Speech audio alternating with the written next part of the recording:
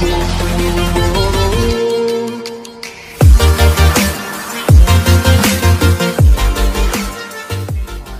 patient with chronic alcohol abuse is admitted with liver failure. You closely monitor the patient's blood pressure because of which change that is associated with the liver failure. A. Hypobuminemia. B. Increased capillary permeability. C. Abnormal peripheral vasodilation. D. Excess renin release from the kidneys. Question 1 Answer. A. Hypobuminemia. Question 1 Explanation. Blood pressure decreases as the body is unable to maintain normal oncotic pressure with liver failure, so patients with liver failure require close blood pressure monitoring. Increased capillary permeability, abnormal peripheral vasodilation, and excess renin released from the kidneys aren't direct ramifications of liver failure. Question 2. You're assessing the stoma of a patient with a healthy, well-healed colostomy. You expect the stoma to appear A. Pale, pink and moist. B. Red and moist. C. Dark or purple colored. D. Dry and black. Question 2 Answer. B. Red and moist. Question 2 Explanation. Good circulation causes tissues to be moist and red, so a healthy, well-healed stoma appears red and moist. Question 3. You're caring for a patient with a sigmoid colostomy. The stool from this colostomy is A. Formed. B. Semisolid. C. Semi-liquid. D. Watery. Question 3 Answer. A formed. Question 3 Explanation. A colostomy in the sigmoid colon produces a solid, formed stool. Question 4. You're advising a 21 years old with a colostomy who reports problems with flatus. What food should you recommend? A. Peas. B. Cabbage. C. Broccoli. D. Yogurt. Question 4 Answer. D. Yogurt. Question 4 Explanation. High-fiber foods stimulate peristalsis, and a result, flatus. Yogurt reduces gas formation. Question 5. You have to teach ostomy self-care to a patient with a colostomy. You tell the patient to measure and cut the wafer, A. to the exact size of the stoma. B. About 1/16 larger than the stoma. C. About 1/8 larger than the stoma. D. About 1/4 larger than the stoma. Question 5 Answer. B. About 1/16 larger than the stoma. Question 5 Explanation. A proper fit protects the skin but doesn't impair circulation. A 1/16 should be cut. Question 6. You're performing an abdominal assessment on Brand who is 52 years old. In which order do you proceed? A. Observation, percussion, palpation, auscultation. B. Observation, auscultation, percussion, palpation. C. Percussion, palpation, auscultation, observation. D. Palpation, percussion, observation, auscultation. Question 6 Answer. B. Observation, auscultation, percussion, palpation. Question 6 Explanation. Observation, auscultation, percussion, palpation. Question 7. You're doing preoperative teaching with Gertrude who has ulcerative colitis who needs surgery to create an ileoanal reservoir. Which information do you include? A. A reservoir is created that exits through the abdominal wall. B. A second surgery is required 12 months after the first surgery. C. A permanent ileostomy is created. D. The surgery occurs in 2 stages. Question 7 Answer. D. The surgery occurs in 2 stages. Question 7 Explanation. An ileoanal reservoir is created in 2 stages. The 2 surgeries are about 2 to 3 months apart. First, diseased intestines are removed and a temporary loop ileostomy is created. Second, the loop ileostomy is closed and stool goes to the reservoir and out through the anus. Question 8. You're caring for Karen who has just had ileostomy surgery. During the first 24 hours post-op, how much drainage can you expect from the ileostomy? A. 100 milliliters. B. 500 milliliters. C. 1,500 milliliters. D. 5,000 milliliters. Question 8 Answer. C. 1,500 milliliters. Question 8 Explanation. The large intestine absorbs large amounts of water, so the initial output from the ileostomy may be as much as 1,500 to 2,000 milliliters/24 hours. Gradually, the small intestine absorbs more fluid and the output decreases. Question 9. You're preparing a teaching plan for a 27 years. Name Jeff who underwent surgery to close a temporary ileostomy. Which nutritional guideline do you include in this plan? A. There is no need to change eating habits. B. Eat 6 small meals a day.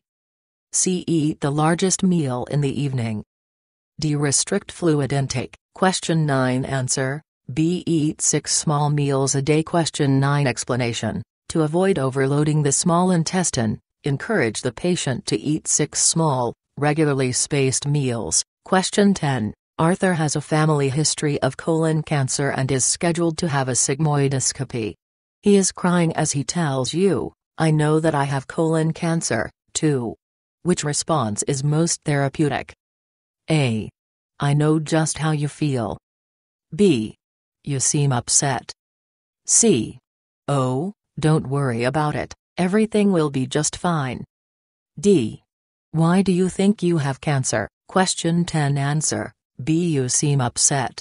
Question 10 Explanation. Making observations about what you see or hear is a useful therapeutic technique. This way, you acknowledge that you are interested in what the patient is saying and feeling. Question 11. You're caring for Beth who underwent a Billroth II procedure, surgical removal of the pylorus and duodenum, for treatment of a peptic ulcer. Which findings suggest that the patient is developing dumping syndrome, a complication associated with this procedure? A. Flushed, dry skin. B. Headache and bradycardia. C. Dizziness and sweating. D. Dyspnea and chest pain. Question 11 Answer. C. Dizziness and sweating. Question 11 Explanation. After a Billroth II procedure, a large amount of hypertonic fluid enters the intestine. This causes extracellular fluid to move rapidly into the bowel, reducing circulating blood volume and producing vasomotor symptoms. Vasomotor symptoms produced by dumping syndrome include dizziness and sweating, tachycardia, syncope, pallor, and palpitations. Question 12. You're developing the plan of care for a patient experiencing dumping syndrome after a Billroth II procedure. Which dietary instructions do you include? A. Omit fluids with meals. B. Increase carbohydrate intake. C. Decrease protein intake. D. Decrease fat intake. Question 12 Answer. A. Omit fluids with meals. Question 12 Explanation. Gastric emptying time can be delayed by omitting fluids from your patient's meal. A diet low in carbs and high in fat and protein is recommended to treat dumping syndrome. Question 13. You're caring for Louis, a 67 years old patient with liver cirrhosis who developed ascites and requires paracentesis. Relief of which symptom indicated that the paracentesis was effective? A. Pruritus. B. Dyspnea. C. Jaundice. D. Peripheral neuropathy. Question 13 Answer. B. Dyspnea. Question 13 Explanation. Ascites puts pressure on the diaphragm. Paracentesis is done to remove fluid and reducing pressure on the diaphragm. The goal is to improve the patient's breathing. The others are signs of cirrhosis that aren't relieved by paracentesis. Question 14. You're caring for Jane, a 57 years old patient with liver cirrhosis who developed ascites and requires paracentesis. Before her paracentesis, you instruct her to A. Empty her bladder. B. Lie supine in bed. C. Remain NPO for 4 hours. D. Clean her bowels with an enema. Question 14 Answer. A. Empty her bladder. Question 14 Explanation. A full bladder can interfere with paracentesis and be punctured inadvertently. Question 15. After abdominal surgery, your patient has a severe coughing episode that causes wound evisceration. In addition to calling the doctor, which intervention is most appropriate? A. Irrigate the wound and organs with betadine. B. Cover the wound with a saline-soaked sterile dressing. C. Apply a dry sterile dressing and binder. D. Push the organs back and cover with moist sterile dressings. Question 15 Answer. B. Cover the wound with a saline-soaked sterile dressing. Question 15 Explanation. Cover the organs with a sterile, non-adherent dressing moistened with normal saline. Do this to prevent infection and to keep the organs from drying out. Question 16. You're caring for Betty with liver cirrhosis. Which of the following assessment findings leads you to suspect hepatic encephalopathy in her? A. Asterixis. B. Kvostek's sign. C. Trousseau's sign. D. Hepatojugular reflex. Question 16 Answer. Asterixis. Question 16 Explanation. Asterixis is an early neurologic sign of hepatic encephalopathy elicited by asking the patient to hold her arms stretched out. Asterixis is present if the hands rapidly extend and flex. Question 17. You are developing a care plan on Sally, a 67 years old patient with hepatic encephalopathy. Which of the following do you include? A. Administering a lactulose enema as ordered. B. Encouraging a protein-rich diet. C. Administering sedatives, as necessary. D. Encouraging ambulation at least 4 times a day. Question 17 Answer. Administering a lactulose enema as ordered. Question 17 Explanation. You may administer the laxative lactulose to reduce ammonia levels in the colon. Question 18. You have a patient with achalasia, incomplete muscle relaxation of the GI tract, especially sphincter muscles. Which medications do you anticipate to administer? A. Isosaurbide dinitrate, Isordil. B. Digoxin, Linoxin. C. Captopril, Capoten. D. Propranolol, Indril. Question 18 Answer. Isosaurbide dinitrate, Isordil. Question 18 Explanation. Achalasia is characterized by incomplete relaxation of the lay, dilation of the lower esophagus, and a lack of esophageal peristalsis. Because nitrates relax the lower esophageal sphincter, expect to give Isordil orally or sublingually. Question 19. The student nurse is preparing a teaching care plan to help improve nutrition in a patient with achalasia. You include which of the following? A. Swallow foods while leaning forward. B. Omit fluids at meal times. C. Eat meals sitting upright. D. Avoid soft and semi-soft foods. Question 19 Answer. C. Eat meals sitting upright. Question 19 Explanation. Eating in the upright position aids in emptying the esophagus. Doing the opposite of the other 3 also may be helpful. Question 20. Brittany, a 20 years old student is admitted with acute pancreatitis. Which laboratory findings do you expect to be abnormal for this patient? A. Serum creatinine and BUN. B. Alanine aminotransferase, ALT, and aspartate aminotransferase, AST. C. Serum amylase and lipase. D. Cardiac enzymes. Question 20 Answer. C. Serum amylase and lipase. Question 20 Explanation. Pancreatitis involves activation of pancreatic enzymes, such as amylase and lipase. These levels are elevated in a patient with acute pancreatitis. Question 21. A patient with Crohn's disease is admitted after 4 days of diarrhea. Which of the following urine-specific gravity values do you expect to find in this patient? A. 1.005. B. 1.011. C. 1.020. D. 1.030. Question 21 Answer. D. 1.030. Question 21 Explanation. The normal range of specific gravity of urine is 1.010 to 1.025, a value of 1.030 may be seen with dehydration. Question 22. Your goal is to minimize David's risk of complications after a herniorrhaphy. You instruct the patient to A. Avoid the use of pain medication. B. Cough and deep breathe Q2H. C. Splint the incision if he can't avoid sneezing or coughing. D. Apply heat to scrotal swelling. Question 22 Answer. C. Splint the incision if he can't avoid sneezing or coughing. Question 22 Explanation. Teach the PT to avoid activities that increase intra-abdominal pressure such as coughing, sneezing, or straining with a bowel movement. Question 23. Janice is waiting for discharge instructions after her herniorrhapy. Which of the following instructions do you include? A. Eat a low-fiber diet. B. Resume heavy lifting in 2 weeks.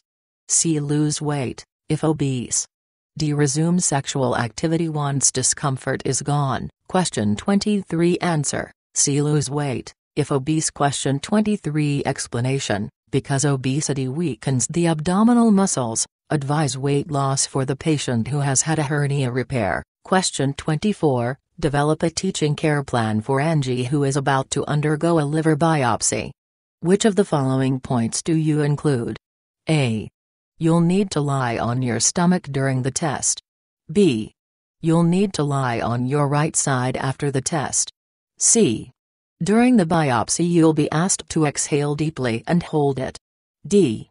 The biopsy is performed under general anesthesia. Question 24. Answer: B. You'll need to lie on your right side after the test. Question 24. Explanation: after a liver biopsy, the patient is placed on the right side to compress the liver and to reduce the risk of bleeding or bile leakage. Question 25. Stephen is a 62-years-old patient that has had a liver biopsy. Which of the following groups of signs alert you to a possible pneumothorax?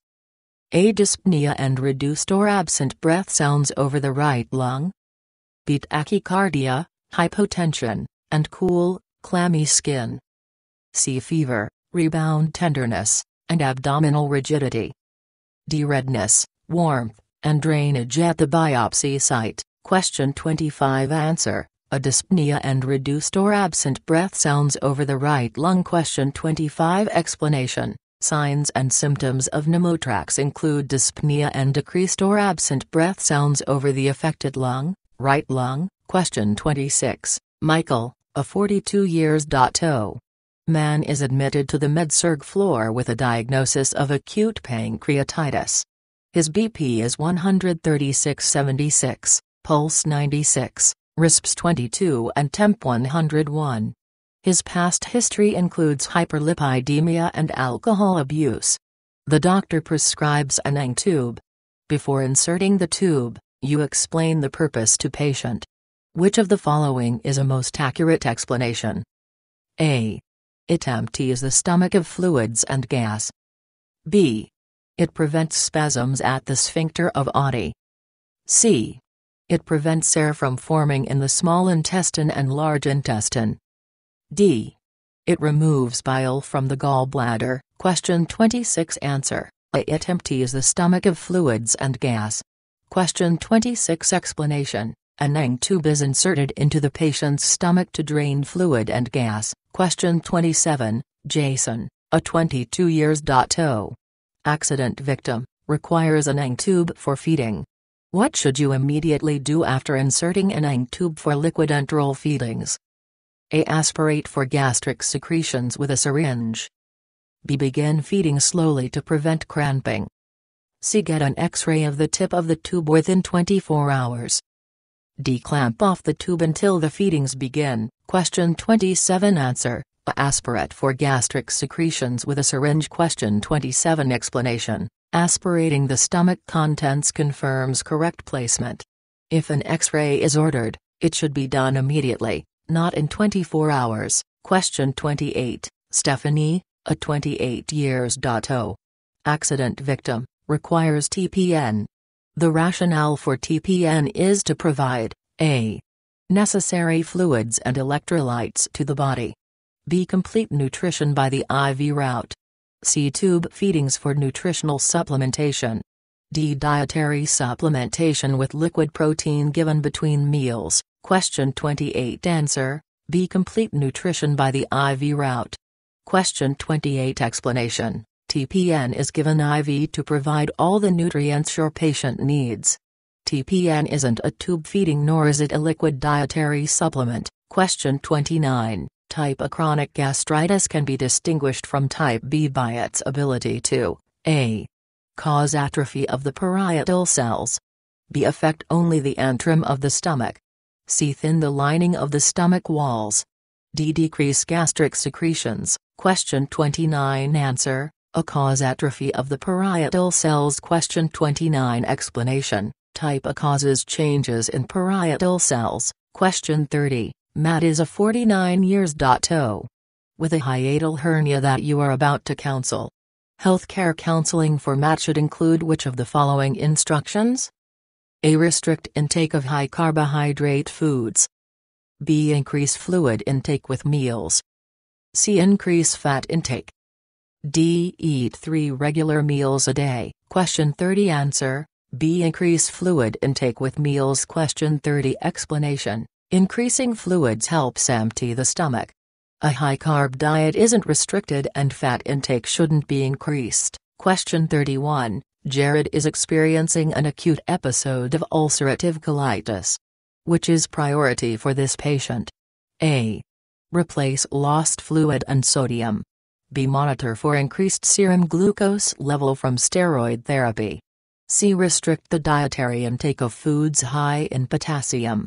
D. Note any change in the color and consistency of stools. Question 31 Answer: A. Replace lost fluid and sodium. Question 31 Explanation: diarrhea. D. T. An acute episode of ulcerative colitis leads to fluid and electrolyte losses, so fluid replacement takes priority. Question 32 A 29 years old patient has an acute episode of ulcerative colitis. What diagnostic test confirms this diagnosis? A. Barium swallow. B. Stool examination. C. Gastric analysis. D. Sigmoidoscopy. Question 32 Answer: D. Sigmoidoscopy. Question 32 Explanation: sigmoidoscopy allows direct observation of the colon mucosa for changes, and if needed, biopsy. Question 33 Eleanor, a 62 years old woman with diverticulosis is your patient. Which interventions would you expect to include in her care? A. Low-fiber diet and fluid restrictions. B. Total parenteral nutrition and bed rest. C. High-fiber diet and administration of psyllium.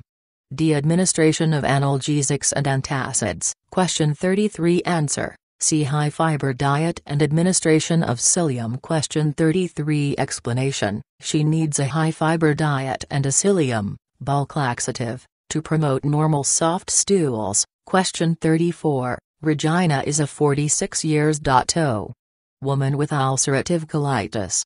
You expect her stools to look like: A. Watery and frothy. B. Bloody and mucus. C. Firm and well-formed. D. Alternating constipation and diarrhea. Question 34 Answer: B. Bloody and mucus. Question 34 Explanation: stools from ulcerative colitis are often bloody and contain mucus. Question 35 Donald is a 61 years old man with diverticulitis. Diverticulitis is characterized by: A. Periodic rectal hemorrhage. B. Hypertension and tachycardia. C. Vomiting and elevated temperature.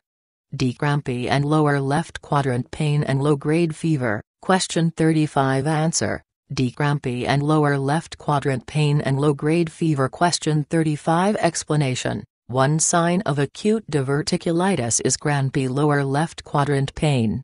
A low-grade fever is another common sign. Question 36 Brenda, a 36 years old patient is on your floor with acute pancreatitis. Treatment for her includes: A.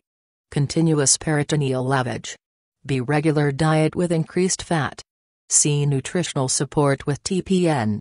D. Insertion of a T-tube to drain the pancreas. Question 36 Answer: C. Nutritional support with TPN. Question 36 Explanation: with acute pancreatitis, you need to rest the GI tract by TPN as nutritional support. Question 37 Glenda has cholelithiasis, gallstones. You expect her to complain of: A. Pain in the right upper quadrant, radiating to the shoulder. B. Pain in the right lower quadrant, with rebound tenderness. C. Pain in the left upper quadrant, with shortness of breath.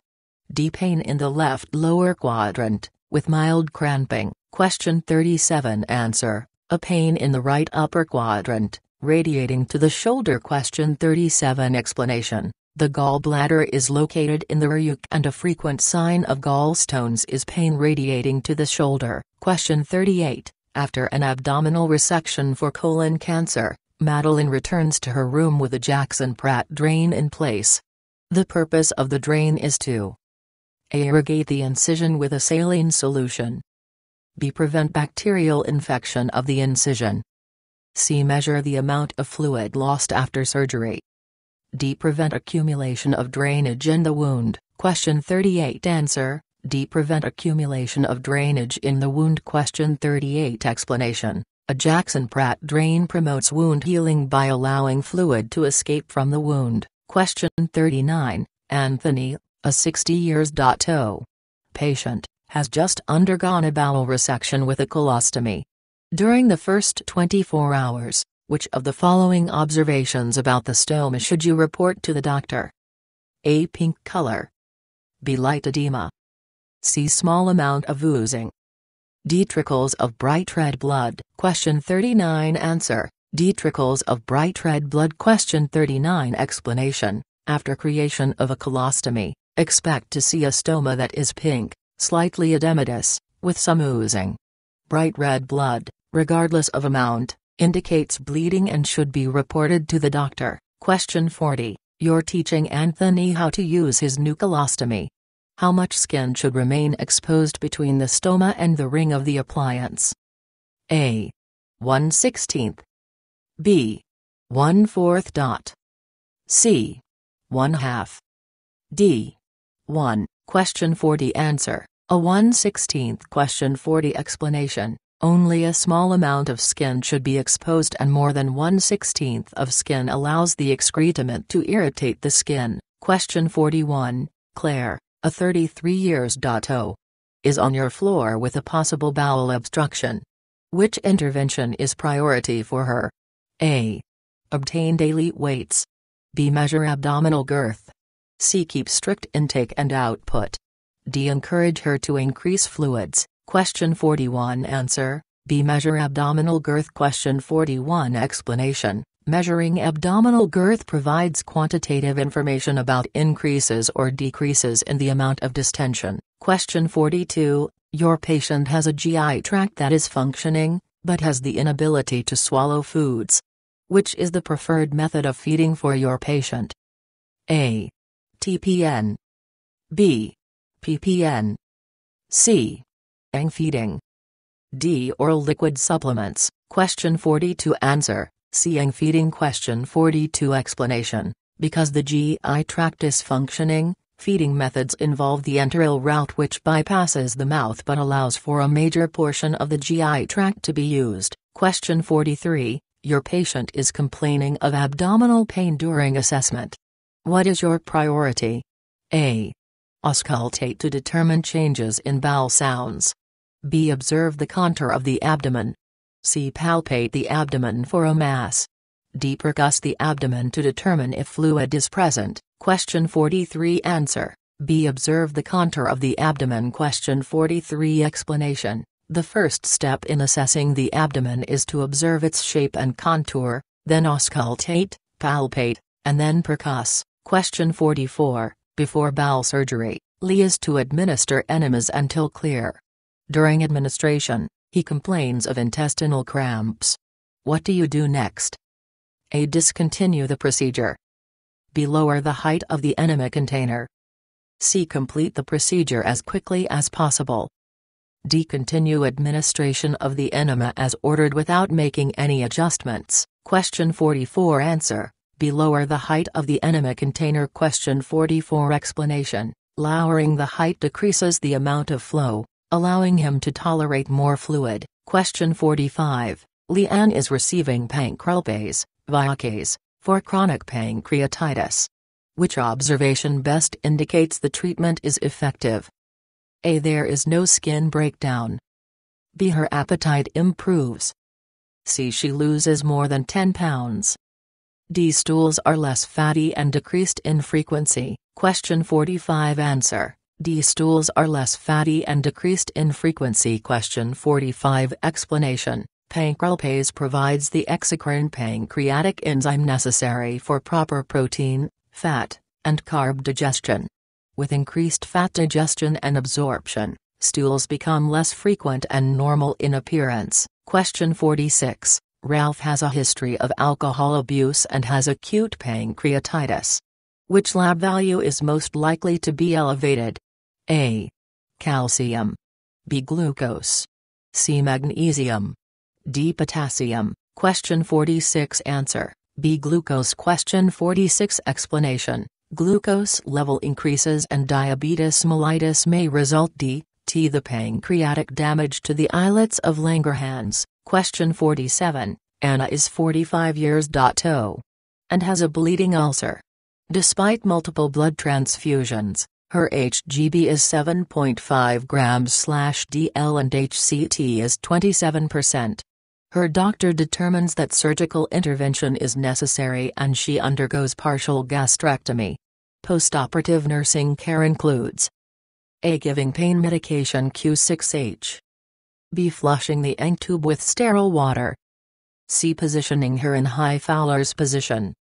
D. Keeping her NPO until the return of peristalsis. Question 47. Answer: D. Keeping her NPO until the return of peristalsis. Question 47. Explanation: after surgery, she remains NPO until peristaltic activity returns.